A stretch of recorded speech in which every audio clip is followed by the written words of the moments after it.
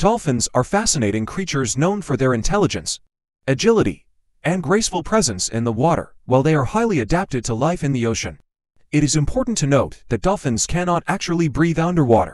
Contrary to popular belief, they are mammals and, like all mammals, they need to come to the surface to breathe air. Dolphins have a unique respiratory system that allows them to spend extended periods of time underwater before resurfacing. They possess blowholes, which are located on the top of their heads, allowing them to inhale and exhale quickly when they reach the surface. These blowholes are essentially nasal openings that act as a specialized respiratory passage. When a dolphin surfaces, it forcefully exhales through its blowhole, expelling old air from its lungs.